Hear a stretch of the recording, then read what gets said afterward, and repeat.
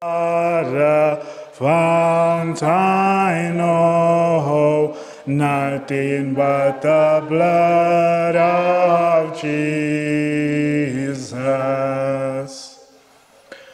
Loving Father, we are truly thankful for the blood of Jesus. Thank you so much, Father, that a fountain has been opened up for uncleanliness and sin, and that the vilest of sinners can find pardon and peace. Thank you so much, Heavenly Father, for this beautiful Sabbath day. Thank you truly, Lord, for a day which is a sign of your sanctifying and your creative power. And we know that redemption is not a modification, but an entire renovation, an entire recreation. And so the Sabbath is a sign to us that the work that you began, you are fully able to complete.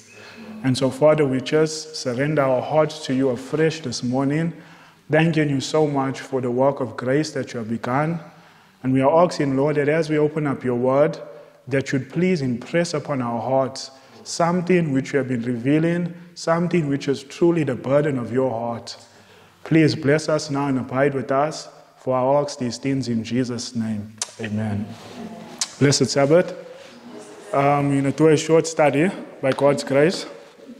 What I want us to look at, we're going to be looking at something, as I said in my prayer. I truly believe that this is the burden of the heart of God for humanity, and I believe even especially for this final generation, that God is seeking to accomplish this. I wouldn't say not so much, it's more on our part. This is how God feels. But he is seeking to, we look at it. This is interesting, what God is desiring. This is, I'm saying everything else from Genesis to Revelation. From the beginning to the conclusion of the matter, this is God's purpose. He has one great purpose. I believe that the whole Bible is specifically established upon this purpose. Only one great purpose, one burden upon the heart of God. And when we talk about victory over sin, friends, victory over sin, do you know many people get confused? Their main goal in life is merely victory over sin. Now, don't get me wrong. That's something we should be striving for, victory over sin. But there's something I'm saying which is much higher than that.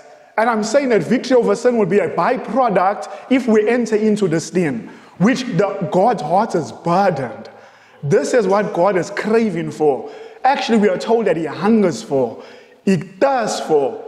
This is what God wants.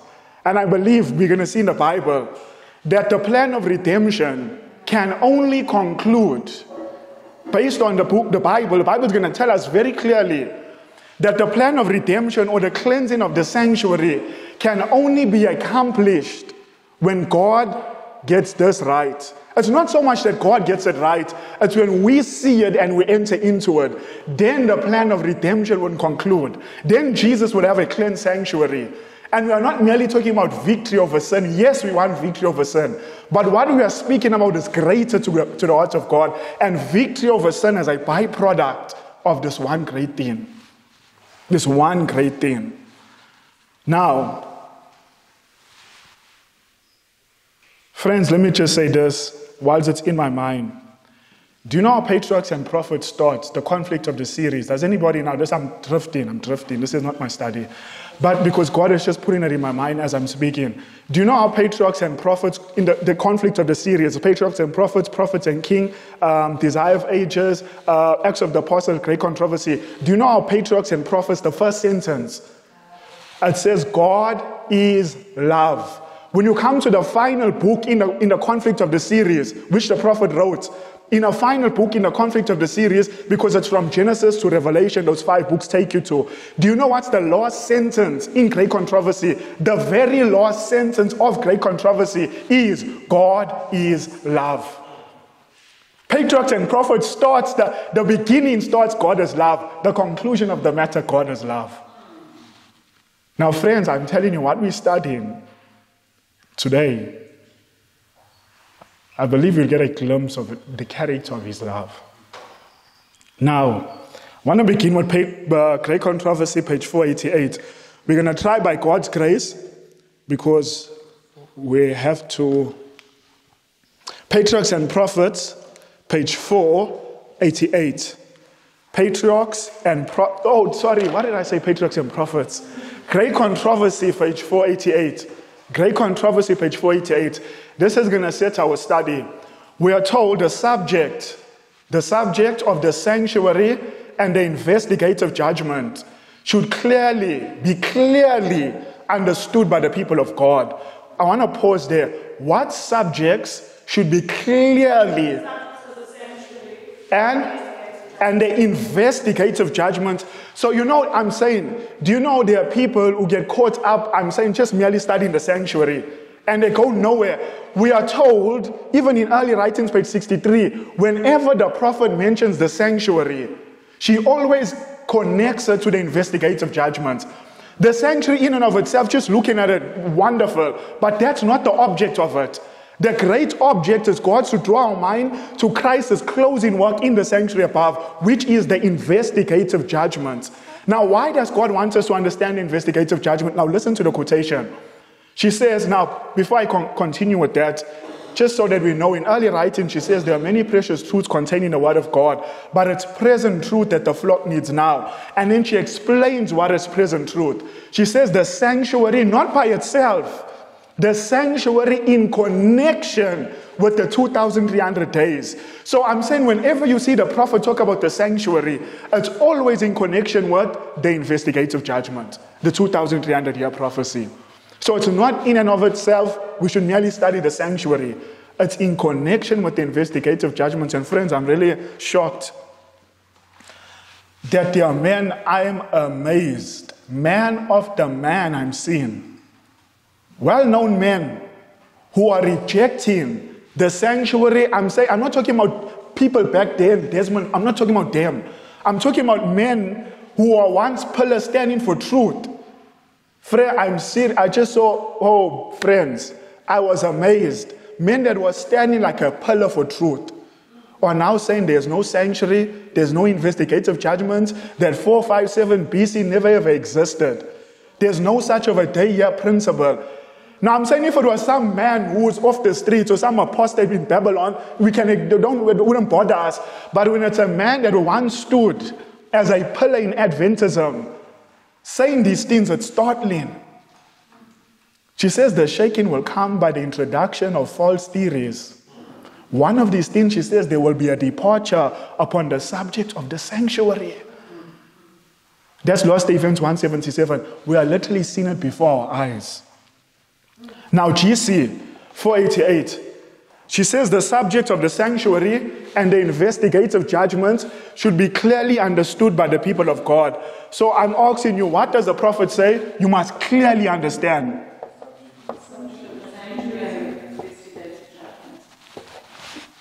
Now, the sanctuary, remember when she speaks of sanctuary, it's always in light with the investigative judgment. Investigative judgment takes place in the sanctuary above. So she's talking about the sanctuary in connection the judgment. Now, why should we understand this? Why should we understand this? She says the subject of the sanctuary and investigative judgment should be clearly understood by the people of God. All need an understanding for themselves of the position and the work of the great high priest. Otherwise, it will be impossible to exercise the faith essential for this time. Now, what should we glean from these things? What should we glean from these things? The position and his work. Now, his position, where's the position just means where he is. He's in the most holy place. His work. Now, thank you. I knew we were going to say cleansing of the sanctuary. I'm going to say amen. And yes, no, cleansing of the sanctuary is perfect. That I would have said cleansing of the sanctuary. But I want us to study this and see we can replace cleansing of the sanctuary with a different word. Okay, judgment, powerful. But I'm saying, do you know that the cleansing of the sanctuary would never, what I'm saying, I can put capital never, be cleansed until God accomplishes what we're about to study. I'm saying your sins will never be cleansed. You would never gain victory over sin if what we're about to study you never enter into. I'm saying everything else falls secondary to this. You say, why? Because the whole tenor of the Bible is for this one great purpose.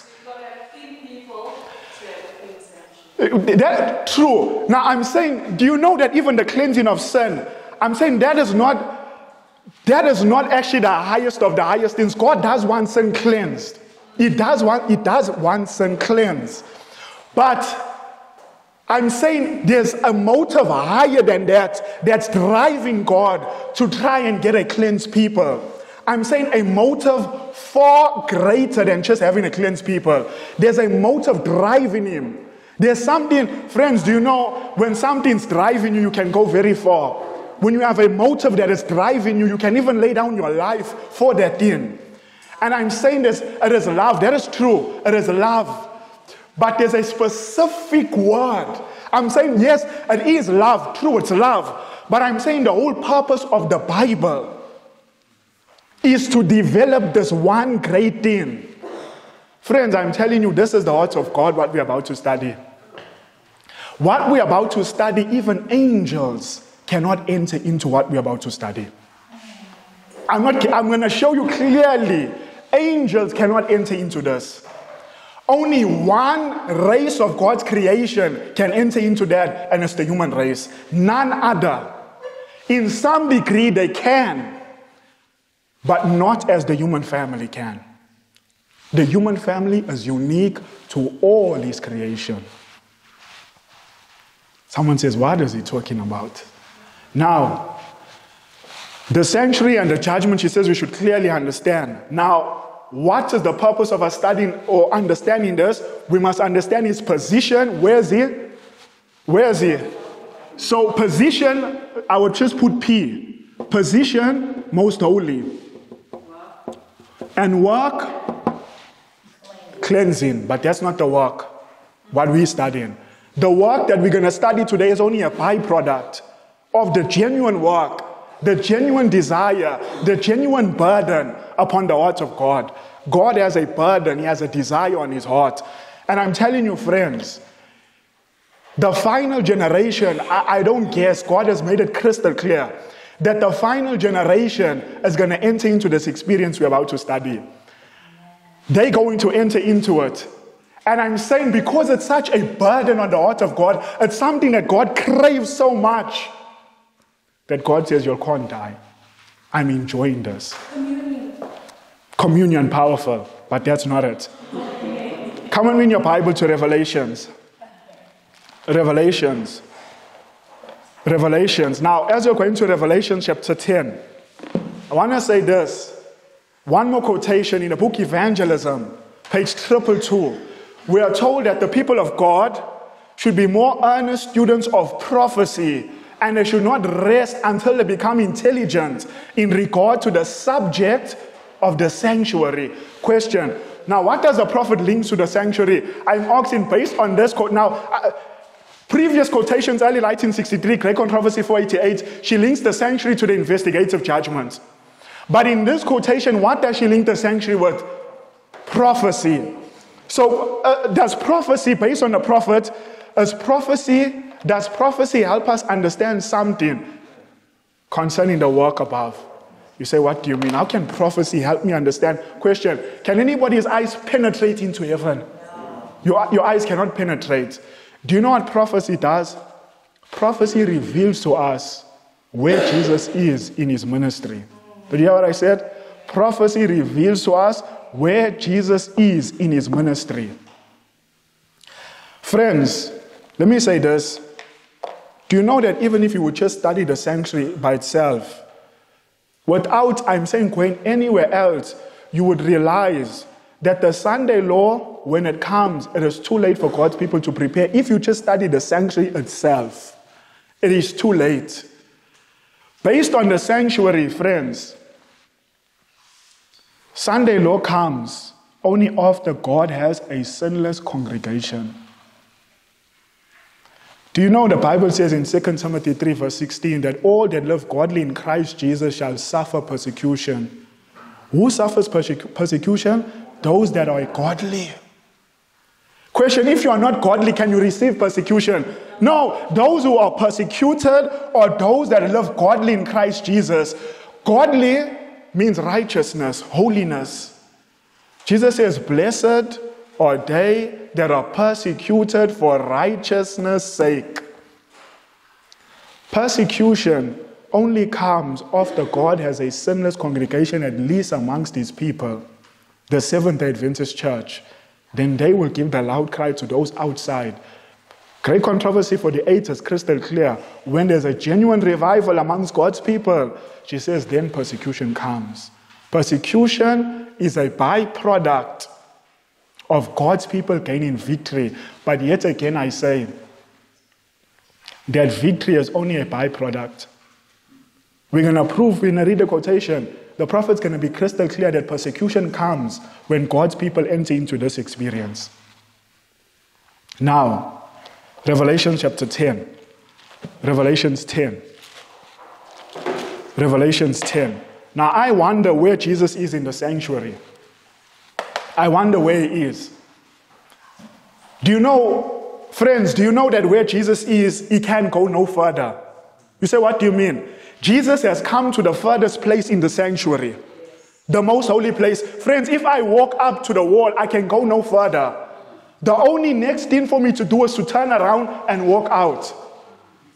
Do you know that Jesus is about to leave the sanctuary? Someone says, how do you know? Friends, the Sunday law is a byproduct of God's people entering into this I almost gave it away, entering into this experience which gives birth to victory over sin. And when victory is seen and achieved amongst God's church, now not all are going to gain victory. Not that God doesn't have the power. Not that he doesn't have the power. God has abundance of power. It's just that men would choose darkness rather than light. They will choose to live in their sin rather than deny themselves. Friends, let me say this. As Christians, we are swimming against the stream. We are swimming against the tide. And some people can swim for a little while and they become weary.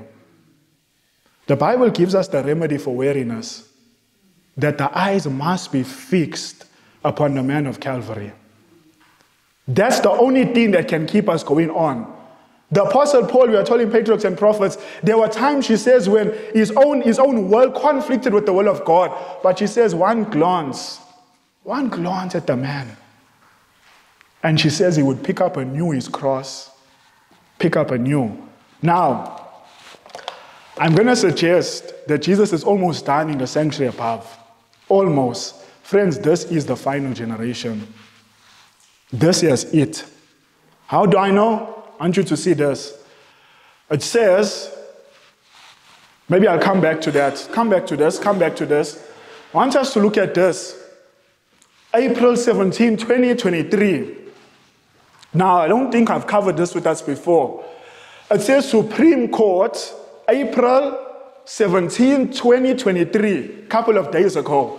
It says Supreme Court considers Christian male carriers' refusal to work on what day? Sunday.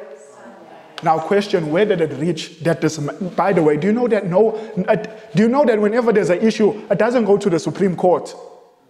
It goes from court, lower court, another court, until, if they see fit, it reaches the highest court in America, and it's the Supreme Court.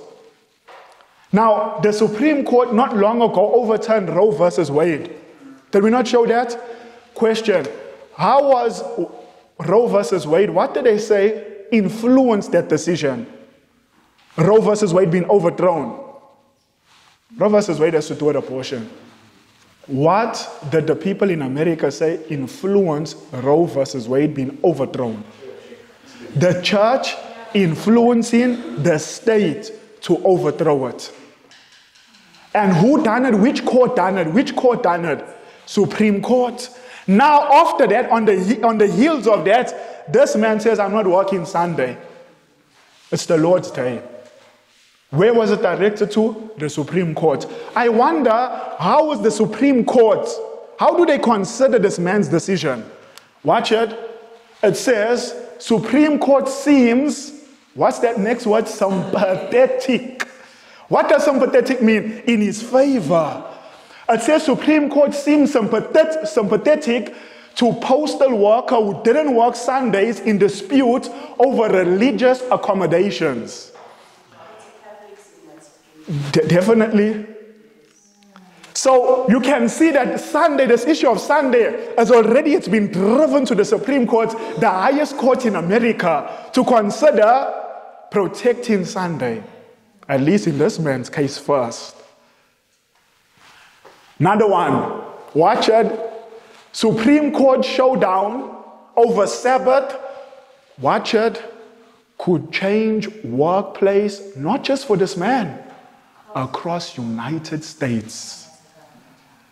Friends,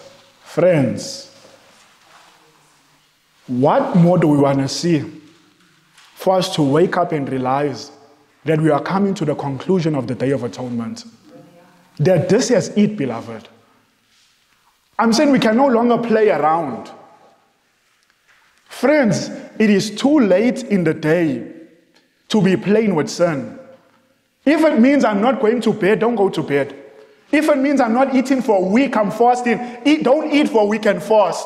Your eternal life is of more value to you, should be to you, than even this mortal life on this earth. Friends, this is it. I'm not guessing. I'm not even suggesting. I'm telling you that this is it. Watch it. After this, I'm going to pause and pray. We have to stop. And then I want you to listen. Listen to something that is taking America. This is fresh. This news clip, fresh. This is a movement that's taking America by storm. I want you to listen. This week, we look at the rise of theocracy in the United States. The rise of what? Now, please help me. A theocracy is a nation or a government that is governed or controlled by who? God. Now, who do you think would be the people taking the place of God for the government and saying, we will do God's job and help you? The church. This week, we look at the rise of theocracy in the United States. It includes the growing belief by some on the far right that there is not and never has been an actual wall of separating between church and state. We focus on Moscow, Idaho. It's a small college town near the border with Washington State, where a pastor named Doug Wilson of Christ Church is embracing a form of Christian nationalism.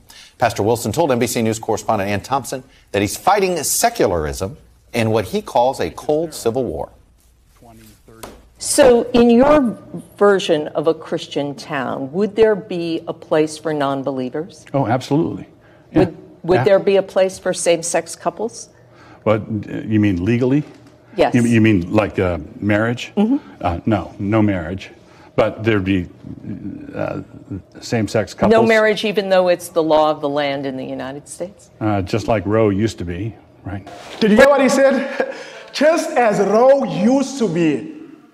So I'm saying these Christians are looking at if we could have influenced the Supreme Court, the government, to overthrow Roe versus Wade, then we can influence them to overthrow and do other things as well. This is their mindset. This week we look. Now listen. The panel. Now, yes, a whole lot of, is going to show at least 3. There's much more. But now they're going to show at least 3 Republicans. And I want you to hear what these Republicans say. The panel back. Now, let me stop there. Let someone say, okay, let us vote because next year's voting. So someone says they're going to vote for Democrats. Don't be a fool. Because we know there are some people. Now, let me say this. Next year's also voting for South Africa. You'll know that, right? Next year's voting. Now, let me say this. If you are a Seventh-day Adventist, you have no right going to a voting poll and voting. You have, friends, we do a study and show you will be guilty of the sins committed by those men that you have voted for. There's a clear quotation that says that. Now, some people think that the solution, if I can vote Trump, or if I can vote for Biden, or if I can vote for EFP, or IFP, what's that, IFFP, or EFF, yes, EFF, or if I can vote for Ramaphosa, some of the problems can be solved. Friends, don't be a fool. Don't be a fool. You know, let me say this, if the solutions of the world could be found in politics, Jesus would have come as a politician. If the solutions of the world could be solved as being an economist, Jesus would have come as an economist. If the solutions of the world could be solved as a science, Jesus would have come as a scientist. Friends, the Bible tells us how Jesus came. Let me drift. I'm just drifting. Come with me to John 3. John 3. I need to pause and pray and conclude. John 3. Come with me to John 3. Please tell me, the Master, how did the Master come to the earth? Because therein lies the solution. John chapter 3, verse 2. The same came to Jesus by night and said unto him, Rabbi, we know that thou art a teacher sent from God. Pause. How did Jesus come into the world as a what? Then question, where's the solutions of the world found? In teaching. In teaching. Not in politics, not in economy, not in science. The solutions of the world is found in teaching. Why? Because the Master of this universe decided to come into this world as a teacher. And therefore I can safely follow in his steps. Now back to our point. Let's go back Revelation 10. I need to pray. Now I want you to listen. The panel back. Peter, this is not sort of disaggregated from the world of Trump. In many ways, it's fused with Trumpism. In fact, let me put a mash together of some candidates that Trump has endorsed who are all sort of preaching this, there's no wall between church and state. Take a look. And I'm tired of this separation of church and state junk. In November, we're going to take our state back. My God will make it so. We need to be the party of nationalism, and I'm a Christian, and I say it proudly. We should be Christian nationalists. Now, Donald Trump has embraced this. Evangelicals embraced Trump. It was sort of a grand bargain, right? They seem to get what they want, and it is fused into something else. Now, let's stop it there. Now, question. Did you hear the Republican speaking? I am tired of this church and state junk. Question. Who was one of the greatest opposers to Kevin McCarthy becoming House Speaker? The very same lady, Lauren Boebert or something like that. But yes, and she said that in order for Kevin McCarthy to become House Speaker, he had to make concessions. What are one of those concessions? Moving the state closer to the church. Friends, this is the image has been formed in our eyes. This, we are told in 7 BC 976, that's going to determine our eternal destiny. We are here. Now, I'm going to pause and pray. This year was, where's the date? 21st of April. Friends, these all what we are showing you is within a couple of days. What? This is crosswalks.com. What is the Sabbath and is it still important today? Now, friends, don't be confused when they're saying what is the Sabbath. Don't think they're talking about the seventh day. They're talking about the false Sabbath. It says, something tells me that the glorious Almighty God didn't need to rest. But he knew that we would, so he set a pattern from the beginning of creation, 6 days of work followed by a day of rest. He blessed this day and made it holy. Later in Exodus 20, verse 8 to 11, he made this a pattern. He made this pattern into a command. Now watch it, which day they're talking about. It says most Bible scholars agree that today God also desires to give his children the same gift of rest. And Christians all around the world now observe the first day of the week, Sunday, as a day honored of God. Friends, you can see it very clear. I'm saying we're going to have to be blind not to see there's a gathering storm. I can see it. I can see it. Now, I want to pause and pray. I'm coming back. Something. Oh, I'm coming. Oh, friends. Do you know, please remind me to play this clip. Do you know that the World Economic Forum has a diet for you? We're going to play, I just hope I got time. They have a diet for you. We're going to see what's their diet for you. But I want to pause and pray on this one. You know who's this man? Colson Tucker. It says, do you know he's fired from Fox News? We shared with you a couple of days back. He was fired a couple of days back. One of the most viewed news reporter on that side of the on cable TV. One of the most viewed, millions would view, night after night after night, because he would speak on subjects which no one wanted to speak about. Do you know who was behind wanting this man out of Fox? Besides others which we shared, is the Pentagon. Now, why would the Pentagon want him out? Exposing, it shows you what's coming for us. Pentagon officials quietly cheering Tucker Carlson's departure from Fox News. Again, good riddance. Pentagon officials reportedly pleased about Tucker Carlson Fox News splits. Friends, I stop here and pray. Short study. Now, friends, one more thing. If you're not going to believe Bible and spiritual prophecy, that we are living in a last day, some people won't listen to Bible and spiritual prophecy. They like Elon Musk, someone of that nature to tell them. So for your sake, for those of you who are not going to just listen to Bible, spiritual prophecy, we will make the man tell you himself. This is Elon Musk.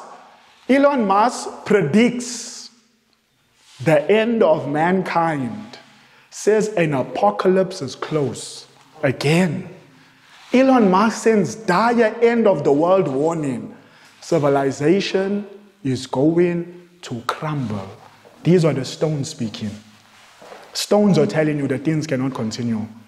And what these stones are saying is in harmony with Bible. Let us reverently kneel for a short prayer and get into our quick study. Let's kneel.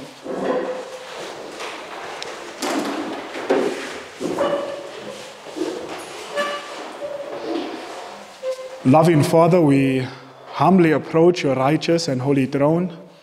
We do so in much humility of heart, realizing that you are a holy God. And Father, we are told in inspiration that even the angels, when they approach you, that they have such reverence, that they veil themselves. We are told in the book of education that even when they mention your name, they veil their faces. That's how holy you are. And so, Father, we really approach your throne with reverence, realizing that our hearts are undone. And that without the righteousness of Jesus, we could never enter into your presence. But we are truly thankful for that wonderful gift that has made a bridge between heaven and earth, that has united man and God. And so, Father, we come before you on the merits of our Savior. And we are pleading, Lord, that as we look briefly into this, which is the burden of your heart, the burden of even having a cleansed sanctuary that can never be cleansed until you can accomplish this within our lives. And so, Father, please bless us now as we study. Please, may your Spirit guide and teach us. May you draw us closer to you. And may you please help us, Lord, by your grace, to enter into such an experience. We love you, and we ask these things in Jesus' name. Amen. Amen. Come with me to Revelation chapter 10. Very quickly, friends. Revelation 10. We're going to move fast. Revelation 10. Now, Revelation chapter 10. I'm not studying this, but there's one part I want to read. Now, does anybody know when did the seventh angel sound his trumpet? I think we have studied this. When did the seventh angel sound his trumpet? There are 7 trumpets. But the 7th angel sounded his trumpet is found in Revelation 11. Verse 15 onwards to verse 19. What is it, brother? You said something? Thank you so much. So, the brother mentioned something. That Christ, the 7th angel, or the 7th trumpet, began sounding in 1844. Now, we're not proving that. That's Bible. You can see that when he sounds, it says the ark of the temple was opened and the ark of his covenant was seen. Now, in great controversy, Ellen White makes it crystal clear that this part being open is specifically the most holy place in 1844. You'll actually see a commentary on that verse. But nonetheless, in 1844, the seventh angel sounded. Now, friends, I want you to see biblically, what did God desire or still desires should be finished, should have been finished sometime after the sounding. We are still in the sounding of the seventh angel. We are still in it. When will the angel stop sounding? When this is accomplished. What's accomplished? We're about to read it. Because when this is accomplished, the angel ceases to sound, Jesus can come back. Final events rapidly are fulfilled. Revelation chapter 10. Tell me, Revelation 10, what does the Bible say? Revelation 10 verse 7. It says, but in the days of his voice, verse 7. Father, please bless your words in Jesus' name. Amen. It says in verse 7, but in the days of the voice of the seventh angel, when it shall begin to sound, watch it, the mystery of God should be finished. As he declared to his servants, the prophets, stop, and think with me now. Question, what is God seeking now after 1844? Actually, God wanted us always. But what is he seeking for? The mystery question, what does it say? That after the angel sound, what should be finished? The mystery of God.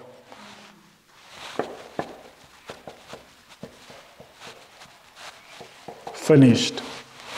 Someone says, what is this mystery? Friends, I truly believe that when the mystery is finished, Jesus will throw down his censer. He will say to his Father, it is done. He would leave the sanctuary. When this is finished, all the 144,000, all those who give the loud cry, all the sealed, will have this mystery accomplished within their lives. You say, what is the mystery? Friends, let's study the mystery. I want us to look at the mystery. Come with me to Ephesians 1. Actually, Ephesians 3. Do you know how many times I read this verse I'm about to read with you? And only in this week I saw it. I've read this verse over 50 times. Maybe even over 100. Ephesians 3. Before I share the verse, I want to take us back. Okay, I'm going too back. Now, I want to ask a question. I'm not asking a question. I'm going to suggest that whatever this mystery is, whatever it is, it's not anything new. It's something which God even created us for. His great purpose in creating man was for this mystery.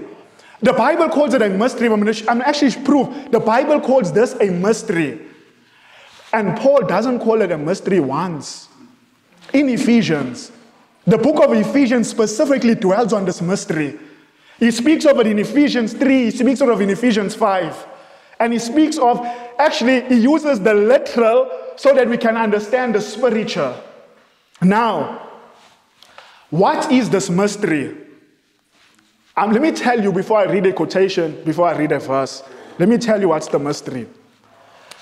I'm going to say there are a few men that walk this earth that have entered into this experience. Few men, holy men, few of them. And let me say this, the one man's experience, I'm saying, because this is the burden of the heart of God, because this is something that he craves for, he hungers for, he thirsts for. So much so that when a man enters into this experience with him, in a real sense, that God would not allow that man to taste death.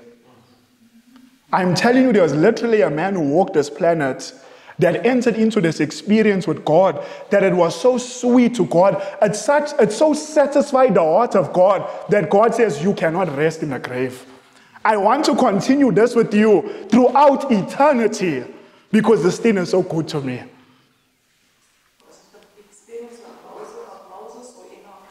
Enoch. But what experience? What experience? Walked with God. Now, if you are here during the day of fasting and praying in the week, then you would know I kept speaking on it. I was throwing it in everywhere I could.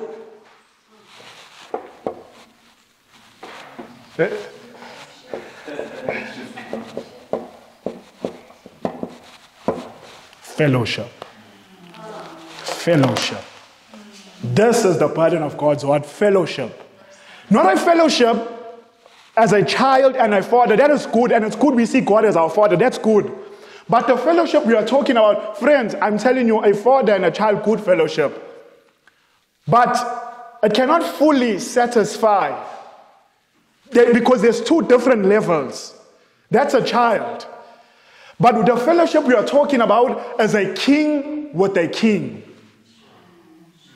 To him that overcomes, will I grant to sit with me on my throne, even as I have overcome and sat down with my Father on his throne. We are talking about a fellowship between two kings. This is the fellowship God's heart's burdened, his heart's craving for. This is the tenor of the Bible. This is the purpose of creation. This is the purpose of victory over sin, fellowship. Fellowship. Now I want you to see, let's see what's the mystery. Ephesians 3. Ephesians 3 verse 9. It says in Ephesians chapter 3 verse 9, and to make all men see what is the fellowship of the mystery, which from the beginning of the world had been hid in God, who created all things by Jesus Christ. Friends, the Bible calls it the mystery of fellowship. How God and man can enter into fellowship, not so much as a son and a father, but between two kings. This is the destiny set before us. This is our destiny. Now, I want you to see something. I want you to see, because all we know is mystery of fellowship. But what is this fellowship? What does it look like? What? Let's see. Let's keep reading. Now, I want you to see, it's not going to tell us everything in this chapter, but I want you to see something. Verse 11. It says, talking about this fellowship, actually verse 10, to the intent that now unto principalities and powers in heavenly places might be known by the church the manifold wisdom of God. Another time, this is a powerful verse we look at. But look at verse 11. I want you to see verse 11. It says, according to the eternal purpose which he purposed in Christ Jesus our Lord. I want to stop right there. Please help me now. I'm asking for your help. What was he speaking about in verse 9, which was a mystery which has been hid? It was the mystery of fellowship. Now in verse 9, he says the eternal purpose. Is he talking about the same thing? Yes, it's the same thing. Because this thing has been hidden from way back, the mystery of fellowship. Now friends, as I'm saying, someone says, but the angels. Is it not God having fellowship with angels? Friends, what I am talking about is something greater than a fellowship with angels. Much greater. Far exceeds that. God has fellowship with angels, but what we are studying is not what God has with angels. It's not what God has with other created beings. No. We are studying something which do you know why God created man? Friends, I'm serious. God created man to enter into fellowship with us. Fellowship. He could not enter in with angels or any other creation. Inspiration says man was a new and a distinct order of beings. Different. Someone says, brother, this sounds too good to be true. Sounds like you're going too extreme. I'm going to get to the quotations. We're going to get to the quotations. Now, tell me, what does he call this fellowship? What does he call it? The eternal what? Yes, it's the mystery, but look at verse 9.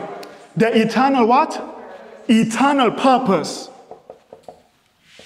Eternal purpose.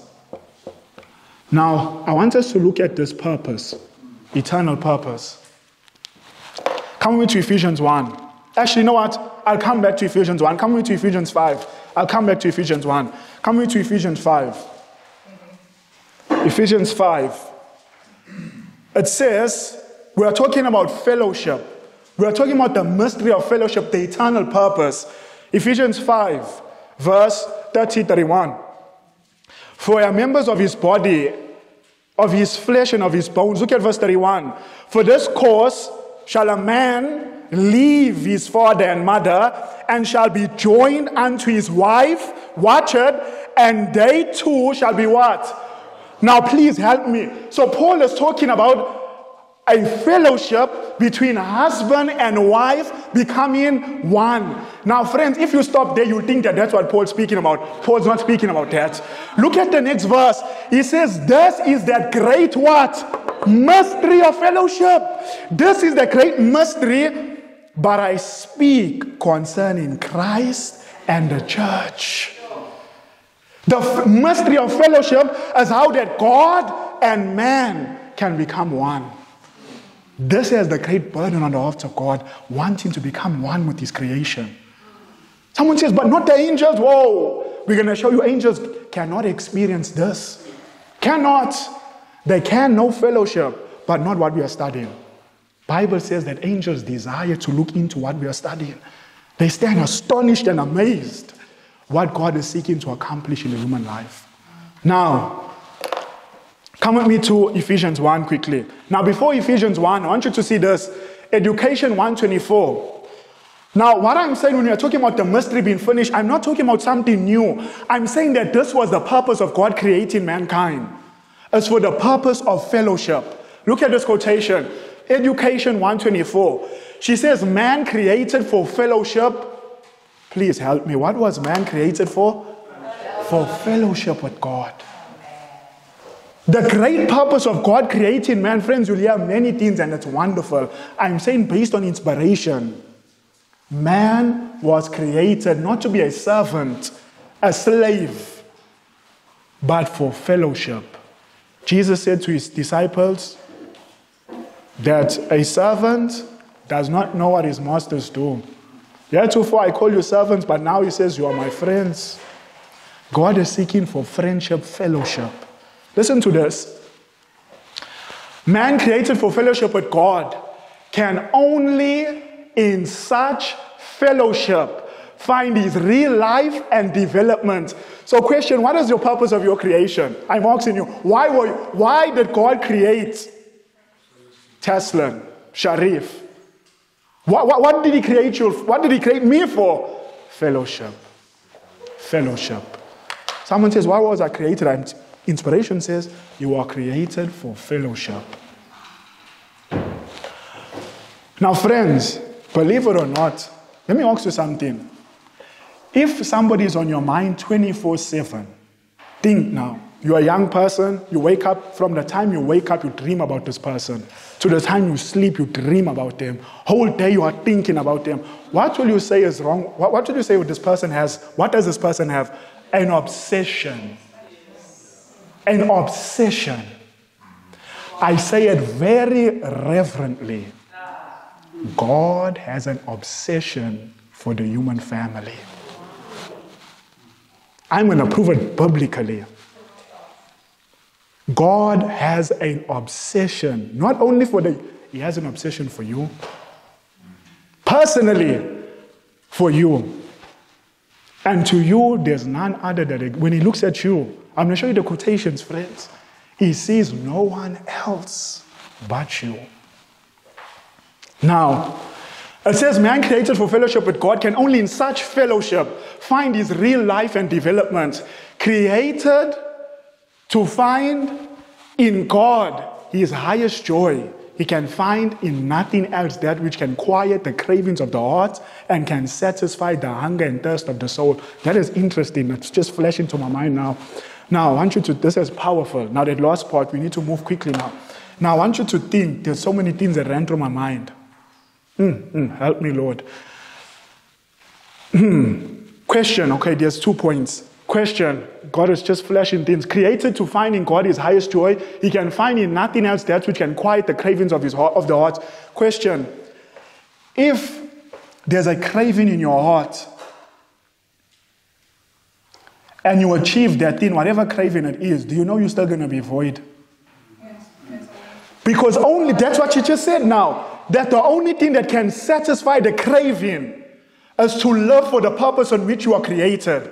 Not as a servant and a slave, but for fellowship. fellowship. Friends, there's some sweet quotations. I wish we can get there. I'm telling you, friends, do you know if we can get some of these quotations and just rivet it in our mind, you will never murmur again in your life. Even if you lose a hand or arm, you will not even murmur. You will thank God. Someone says, is that just so we can get there? There are some quotations, if we can get these quotations, you will never murmur in your life again. Never. Now, second point. Can satisfy the hunger and thirst of the soul. Question, who's it talking about? Whose hunger and thirst it's going to satisfy? Us. Now, I want you to think with me now. Just think with me. Isaiah 58, I'm just speaking now. Isaiah 58 verse 6 and 7 says, is this the fast that I have chosen? Is not this the fast that I have chosen, to loose the bands of wickedness, to undo heavy burdens, to let the oppressed go free, and that you break every yoke? Is it not to deal thy bread, verse 7, to the hungry? Now think, stop, and think. You know what? Let me tell you, 99% of us, when we read that, you know what we think of? The poor, the needy, and the suffering. Everyone would say poor, needy, suffering. But hang on, this text, it says satisfy. Listen carefully. But Isaiah 50, is it not to deal thy bread to the hungry? Someone says, whoa, if it's not the poor, the needy, who is it referring to? Friends, think. Jesus says, I stand at the door and I knock. Yes. If any man hear my voice, I will come in and do what? And sup with him. Eat with him. Now someone says, oh, Jesus talking about food. Friends, think in John chapter 4. Jesus was literally hungry in John 4. His disciples went to buy bread, but he was having a conversation with a woman whom his soul was hungering for her salvation. And when she embraced it and she opened up her heart and allowed him in, and she went with joy to tell everyone what a friend she has found in Jesus. As the disciples came back and they said, Lord, eat. He says, I have bread to eat which you know nothing of. Meat to eat which you know nothing of. Friends, Jesus is hungering and thirsting. As much as the human soul hungers and thirsts, Jesus is hungering and thirsting. There's no one that can fill your place in his heart. No matter how many people are saved, there's no one that can fill your place in his heart. There will be an eternal void in his heart should we be lost. Now, I want us to move on. Come with me to Ephesians. Where did I say? Ephesians 1. Ephesians chapter 1. I want us to look at Ephesians 1. We want to wrap up quickly. Ephesians chapter 1. In Ephesians chapter 1. I want to read Ephesians 1. Now remember that the mystery of the fellowship is what? The eternal purpose of God, right? It's the eternal purpose of God. Now I want you to see how does it look like? What does it look like? What does it accomplish? When this fellowship is truly seen, what does it accomplish? I want us to see verse 9. Ephesians 1 verse 9. It says, having made known unto us the mystery of his will. So we are back to this mystery of fellowship. Having made known unto us the mystery of his will, according to his good pleasure, which he had, what's that word there? Purpose. So this mystery which he has purposed in himself. Now let's see verse 10. How does it look like? What is he trying to accomplish? Verse 10. It says that in the dispensation of the fullness of time, he might gather together in one all things in Christ, both which are in heaven and which are in earth, even in him. Now stop and think. This fellowship is gathering all in one. In other words, what the Bible is saying to us, that the outcome of the fellowship is that God's creation will become completely one with Christ. That's the fellowship. Now, I want you to see something interesting. Look at this. This week. I want you to see this. This is from the book Desire of Ages 21. Listen to what she says. She says, the angels of glory find their joy in giving love, tireless watch care to souls that are fallen and unholy. This is what the angels do. Heavenly beings woo the hearts of men. They bring to this dark world light from the courts above. By gentle and patient ministry, they move upon the human spirit. Now watch what they do. They move upon the human spirit to bring the lost, what is that next word? Into fellowship with Christ, which is even closer than they themselves can know. Are you seeing what angels do? They are working to bring us into a fellowship with Christ, closer than they themselves can even know. Because God created us to enter into a fellowship that no created being could ever do. This is his prized creation as mankind. It's you.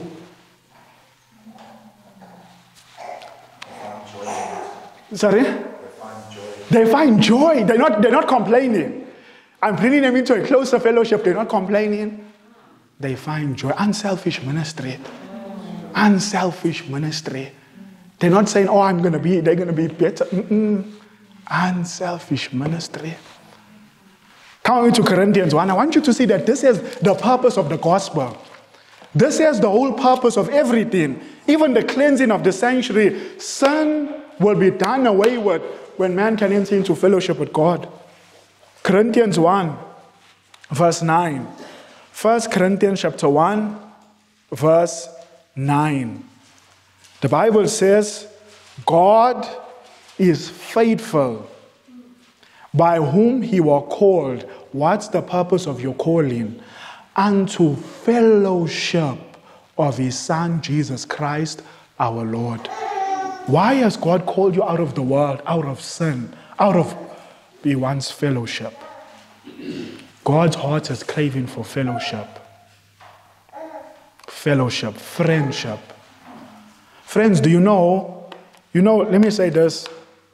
Do you know that everyone who was lost, everyone who receives the mark of the beast, I don't care who they are, everyone who receives the mark of the beast simply has not entered into fellowship, friendship with God. Come with me to John 16. John chapter 16. John 16. I want you to see John chapter 16. John 16. John chapter 16.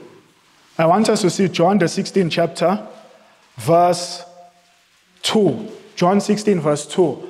Now, friends, we are told in Testimonies to Ministers, page 117, that God has called his people to expose the wickedness of the man of sin.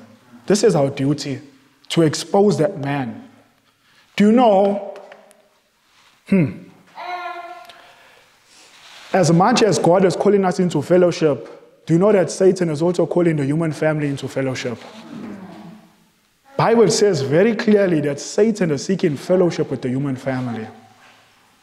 That's what he wants. God wants it, Satan wants it. They both want fellowship. You know what God says? Keep your finger here quickly. Let me just show you. Come with me to 1 Corinthians. We want to just read these few verses, show some things, and then pray. Come with me to 1 Corinthians.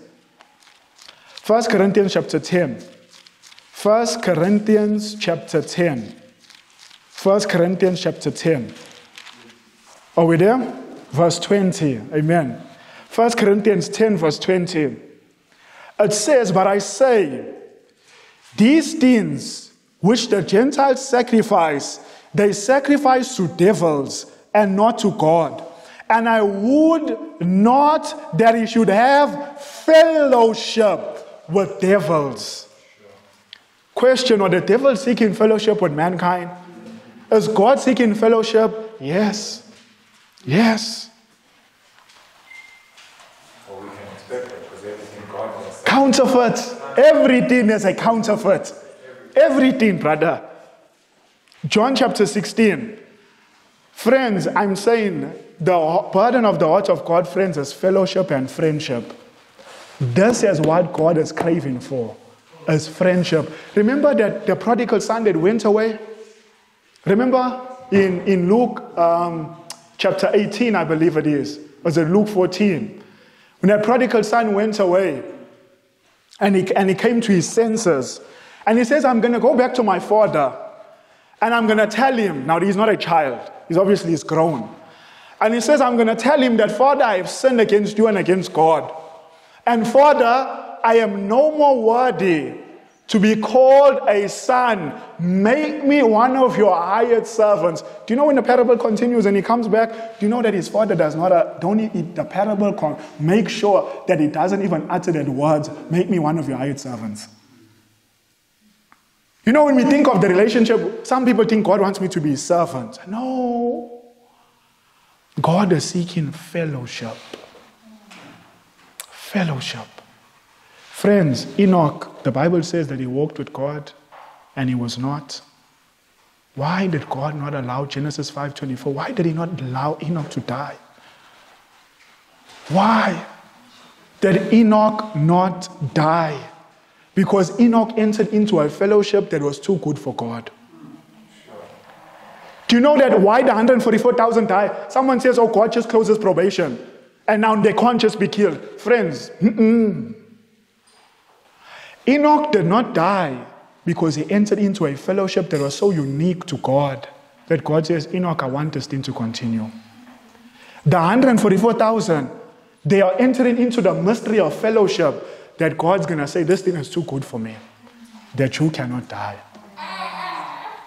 A fellowship that's going to satisfy the longing on the heart of God. Friends, in Desire Pages 191, she says, Christ thirsts for recognition.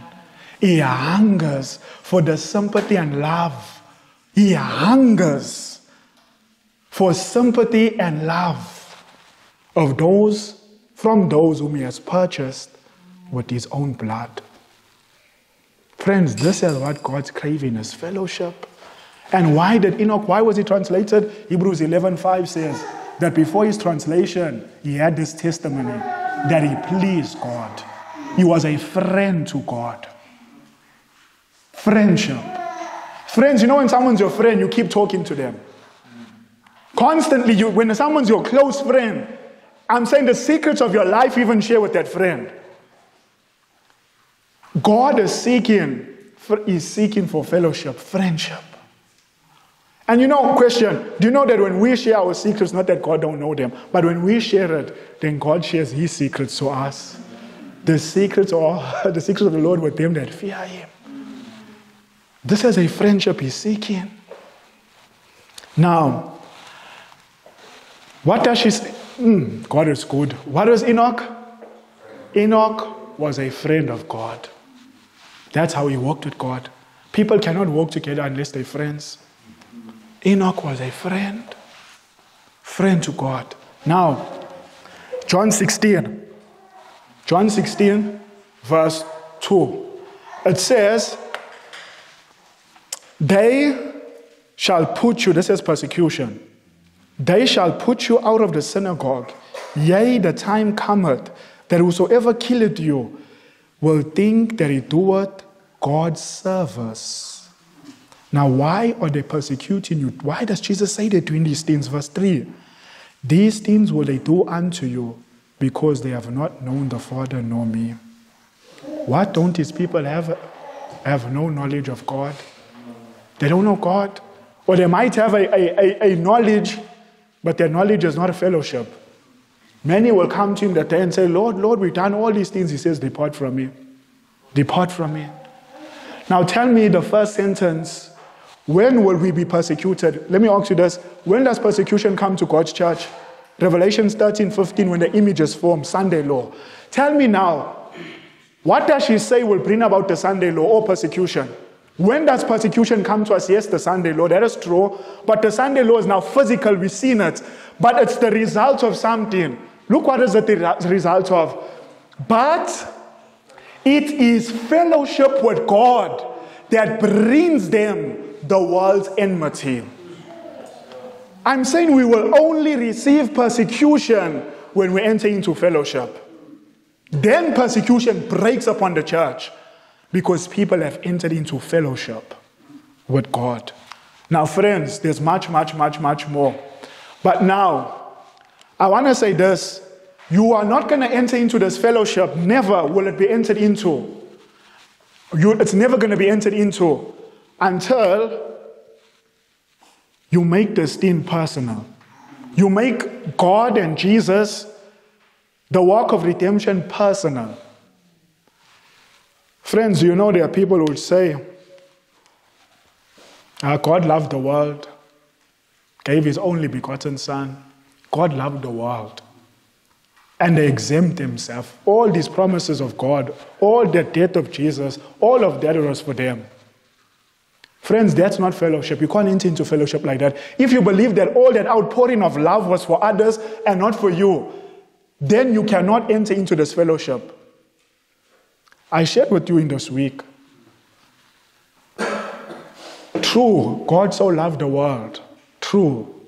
But in Galatians 2, Paul says, God loved me. Christ loved me and gave himself for me. What is Paul doing? He is taking that, but he's making it personal. God loved me. Friends, when you look at Calvary, yes, Jesus is dying for the sins of the world. When you look at Calvary, you see Jesus dying for you. Because even if the world would have rejected Jesus, he would have to still die that death. But if it was only you, he would have still went through all that suffering, knowing in his mind, only you accepting him. He would have to still suffer that severe death just for us. We must make this thing personal in order for us to enter into fellowship. Must be made personal. Now, let me share with you something which I find very interesting. Very, very interesting. Now, by the way, the mystery of this fellowship, when you look at it clearly, it's Christ in us, the hope of glory. Colossians 1, 26 and 27. Christ and man becoming one. Friends, this is the fellowship that he's seeking, which is righteousness by faith. Now, let me say this. There's so much to say, but I'm not going to show that even justification cannot take place without fellowship. Cannot be done. Even forgiveness of sin cannot take place without fellowship. 1 John chapter 1, verse 7 tells us very clearly, in order for your sins to be forgiven, you first need to have fellowship.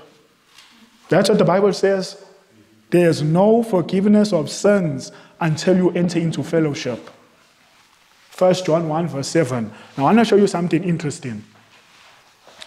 Now, listen to what she says, Christ's object. Listen, just on that point. She says it must be personal. It is fellowship with Christ's personal contact. So she says that it must be made personal if you're going to enter into this fellowship. I'll come back to this if time permits. Now, I want you to see something interesting. Come in your Bible to Psalms 139. Psalms 139.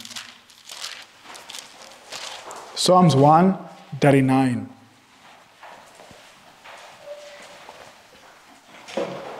Psalms 139. Are we all there? Now, friends, I asked the question. If someone is constantly from morning to night thinking on this one person 24/7, no break, just on this one person, you say that's an obsession. I want you to see what does the Bible say. Before I read this powerful verse, I want you first to see this. Before I read that. This is from Ministry of Healing 488. Please tell me, how much are you in the thoughts of God? I'm not talking about the world. I'm talking about you as an individual. You, how much are you in God's thoughts? Now someone says, how can one person be in his thoughts and then another person and 7 billion? Friends, let me show you why. Before I show you anything, I want to read this quotation in Steps to Christ. I hope I put it here. Steps to Christ. Listen to this. Before I show you, listen to this. Steps to Christ, page 100. She says the relations between God and each soul are as distinct and full as though there were not another soul upon the earth, this very earth, to share his watch care. So, friends, this is powerful. When God looks upon you, he sees no one else upon this earth but you.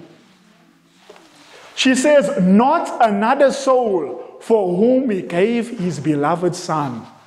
So friends, when you read God so loved the world, say God so loved, I can put God so loved me. that he gave his beloved, he gave his only begotten son for me. Because this is what the quotation is saying. God only sees you in this world as an individual and no one else. Now, where's my quotation? There's it. Friends, please, marvel. Let this sink down deep into your mind and heart. This is a precious thought. She says, then talk of the promises, talk of Jesus' willingness to bless. And look at the blue words. He does not forget us for one brief moment. Friends, this is sweet. He does not forget us for one brief moment. Be honest, sometimes you forget. You're so busy in your task that you forget God. You forget Him.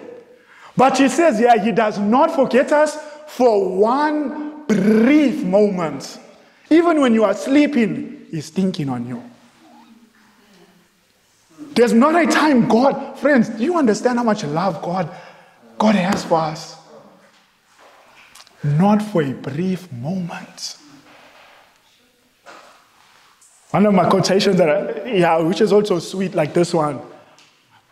Many years ago, I put it to memory in Selected Messages, book 338. She says, never. What does never mean? It means never. Never are we absent from the mind of God.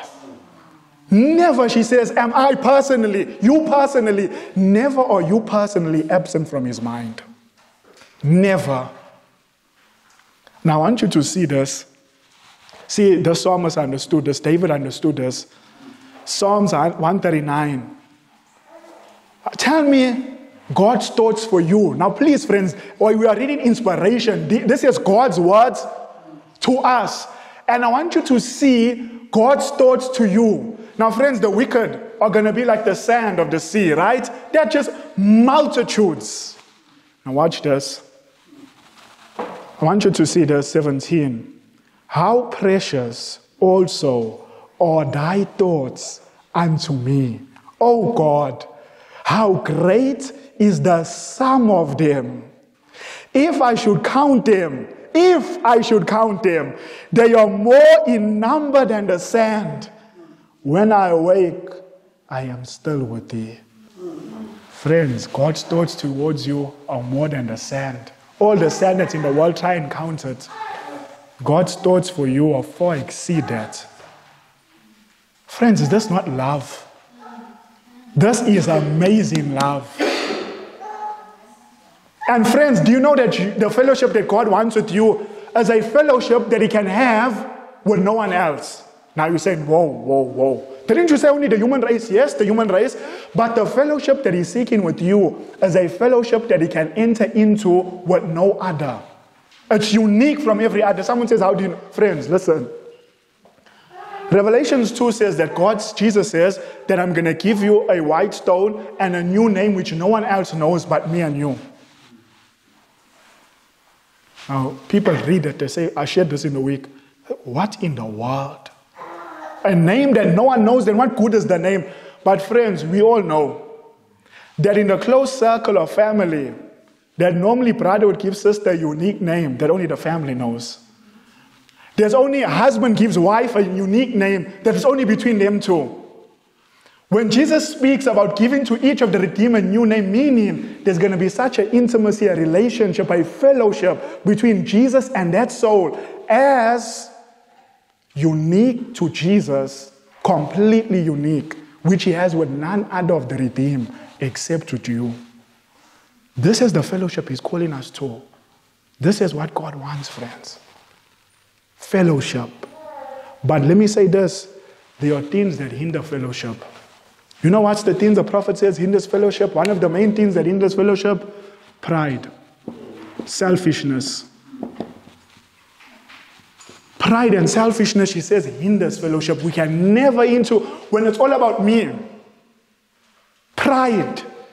I can't do that. No. I want this. Pride and selfishness hinders fellowship. I want to conclude. She says, I'm coming to some powerful things. She says, whilst pride, variance, and strive for supremacy are cherished, the heart cannot enter into fellowship with Christ. Pride stops fellowship.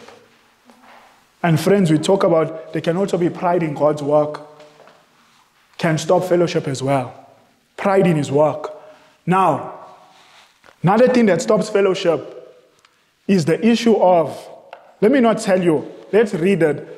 You tell me what will cause you to enter into fellowship, nearness with Christ. I'm going to read it and you tell me. Tell me, what brings you into nearness with Christ? She says, this was the purpose of God in giving us a part to act in the plan of redemption. He has granted men the privilege of becoming partakers of the divine nature. Next sentence, this is the highest honor and the greatest joy that is possible for God to bestow upon man. Obviously, we're working with Jesus. Now listen to this in the plan of redemption.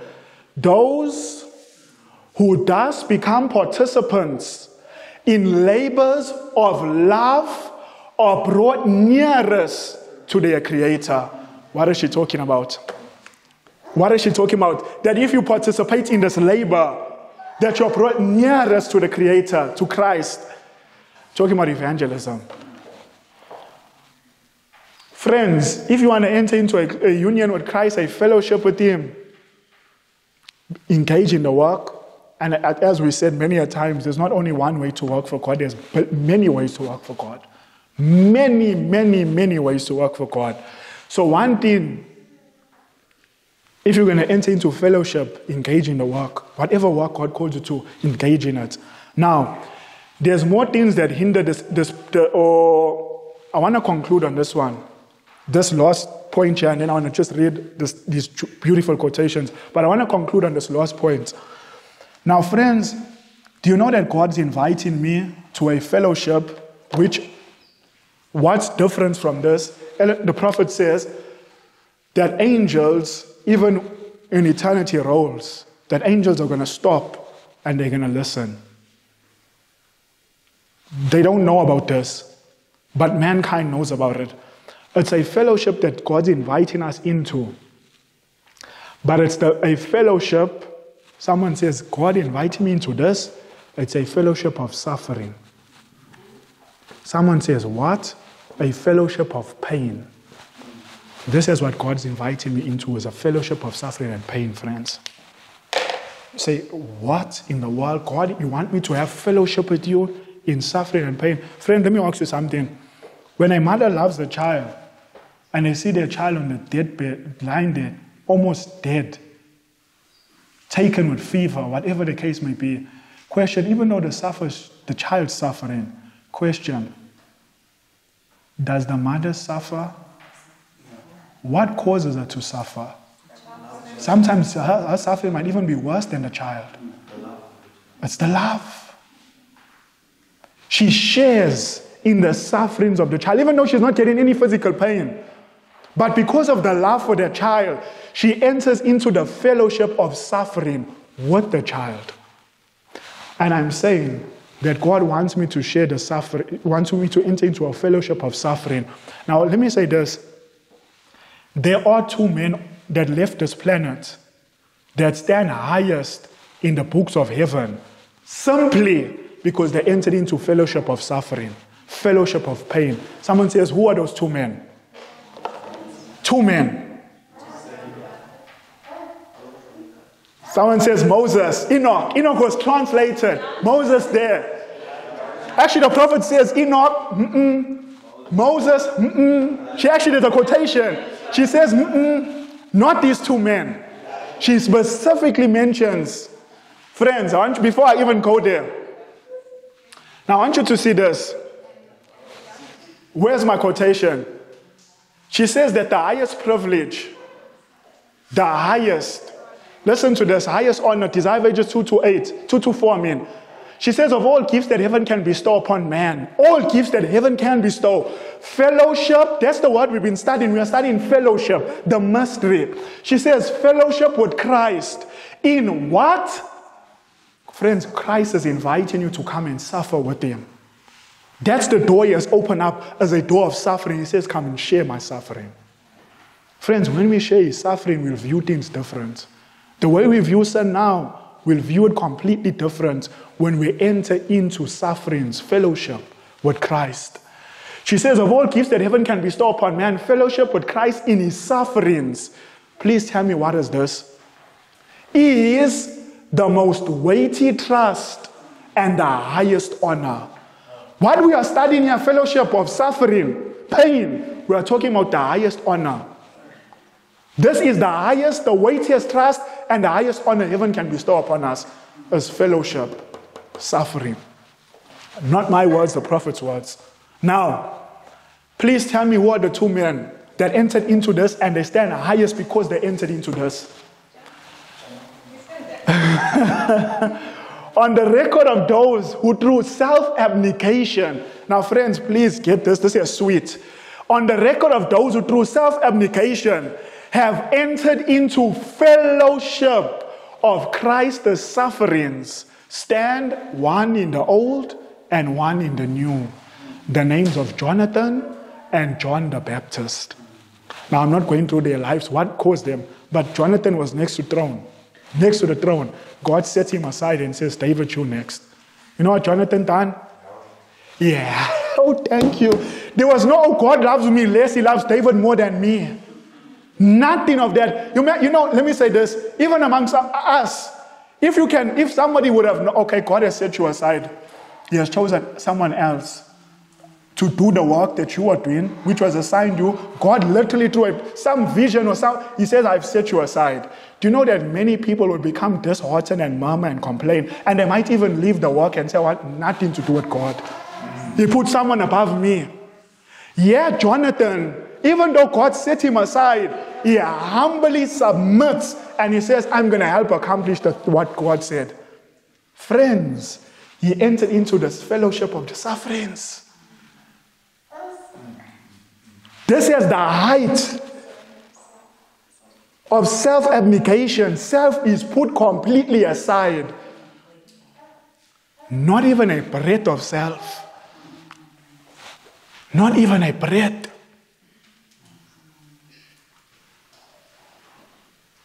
Now watch this.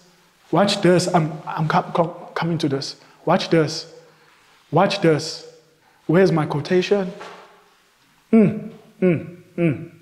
Watch this. Where is it? Education. It was in education. Okay, there's it. Education. She says the redeemed only of all created beings have in their own experience known the actual conflict with sin. They have wrought with Christ. Now watch this. We are talking about fellowship of suffering. And as even the angels could not do, have entered into the fellowship of his sufferings. Angels know nothing about what we are talking about. No, not to say they cannot enter into this. Only people that can do it is the human family. Only the human family. God is inviting us, friends. This is the highest, the weightiest trust. Fellowship.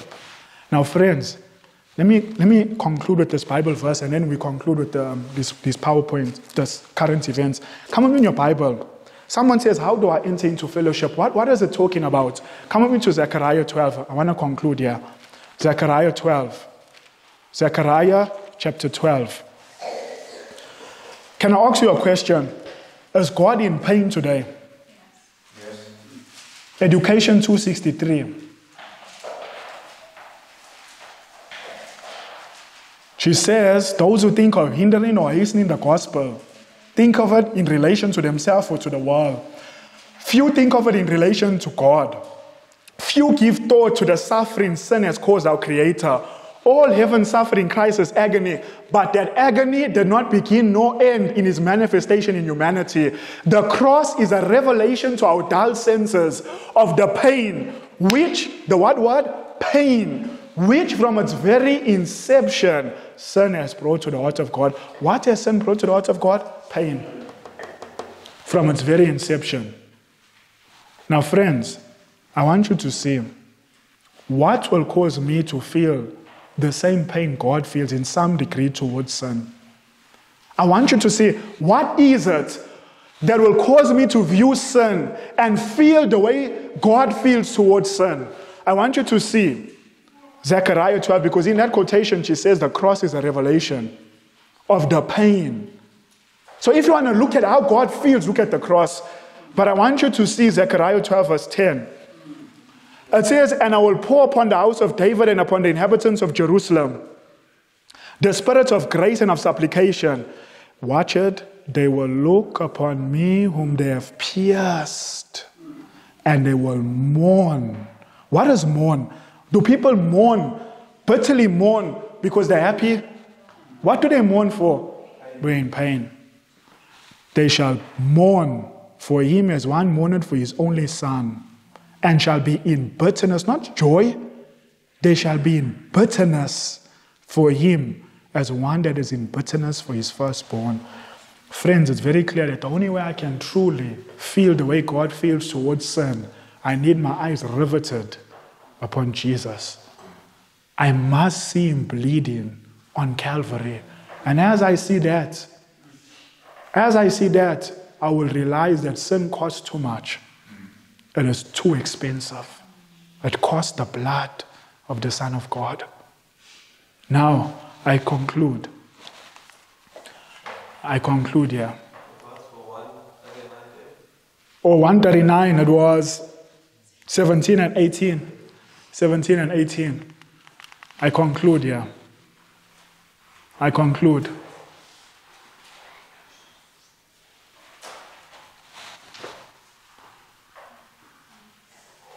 Listen to this. Friends, this quotation is almost beyond belief. Almost beyond belief. Testimonies to Ministers 5:18. If there's a quotation that is almost beyond belief, there's one, but it's true. I'm only going straight to the red words. It would not satisfy. It would not satisfy the heart of the infinite one to give to those who love his son a lesser blessing than he gives his son. Almost beyond belief.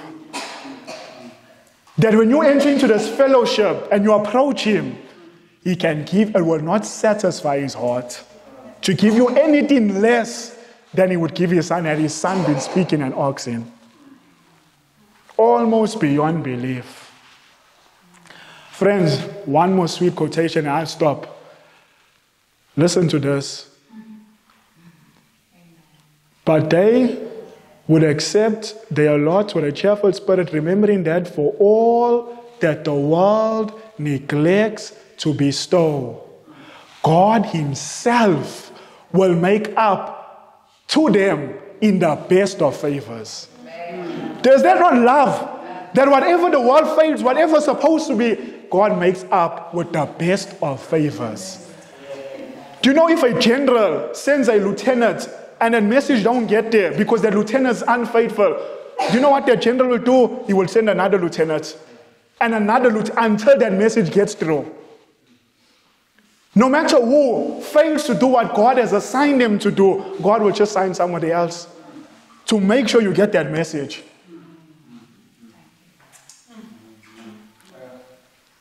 Friends, I'm telling you, is this not love? When I saw this week, I said, Lord, fellowship I want. Fellowship. That's why when we were fasting and praying, I was just speaking about fellowship, friendship. I conclude. Friends, a storm's coming. I wish we could study, but time's up. Storm's coming. Global food prices likely to soar. Global food prices likely to soar. Will the price of food increase? Prophet says that in Maranatha. What is the solution? Get out of the city into the country. Country living, page 9. Grow your own food. Why? Time's coming. We cannot buy or sell. Let's see what the World Economic Forum wants you to eat. Excellencies, ladies and gentlemen, but we are in the midst of the fourth industrial revolution, which accelerates global change. Global energy systems, food systems, and supply chains will be deeply affected. It means investing into a greener and therefore more sustainable economy. Climate change can lead to an extinction of large parts of our global population.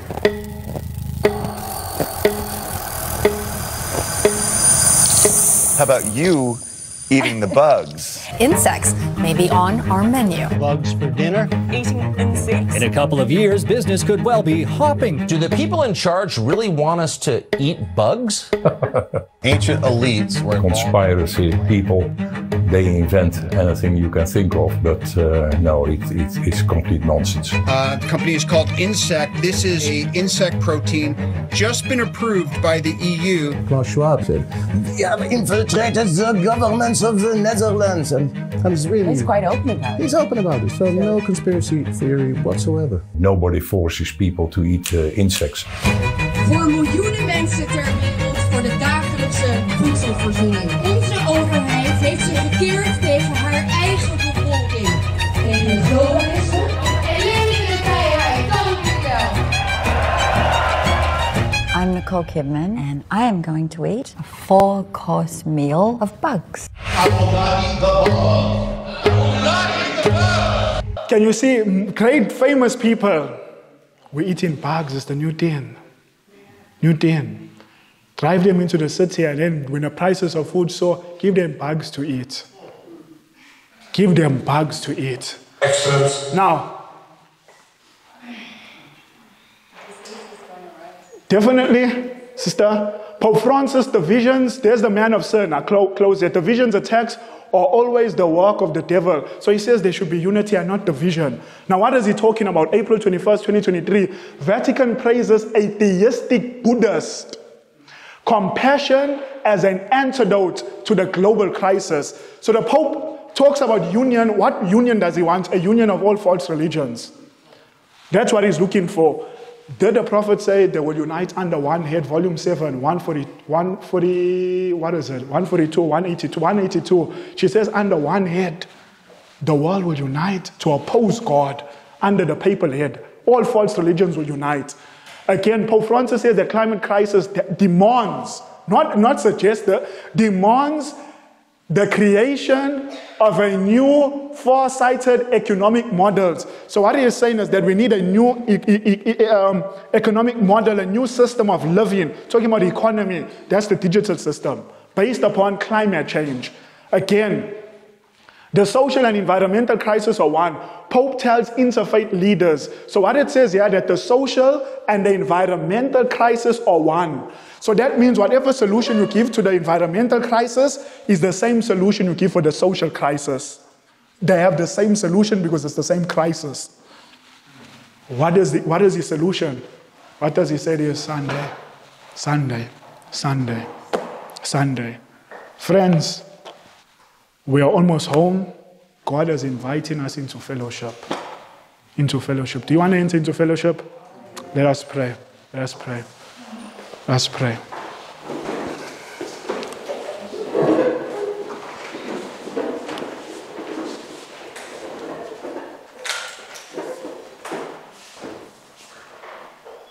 Our loving Father, we want to thank you so much, Lord, for this great invite. Thank you so much, Father, for revealing to us the very burden of your heart.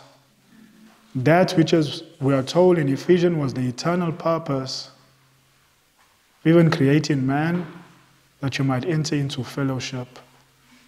And Father, we know that the final generation, even this generation, like Enoch, are going to enter into this fellowship. And Lord, we want to be a part of that. Pride, selfishness must be laid aside. Please, Lord, may these things be uprooted out of our hearts. Please, Lord. Thank you so much for Jesus. Thank you so much for Calvary, which stands as a memorial of your love, a revelation. Not so much, yes, indeed, we can see, Father, you loved the world. But we see in Galatians 2:20, you loved me. You loved us as individuals. And we are truly thankful. These are precious thoughts, Lord, that never are we absent from your mind. We love you, and we are just pleading, Lord, that as we have studied this great yearning of your heart, that by your grace going forward, like Enoch, we would walk with you. And we are told in inspiration that Enoch's walking with you, that we should pray in the closet as we go about our daily labors. Let our hearts be often uplifted to God. It is thus that Enoch walked with God.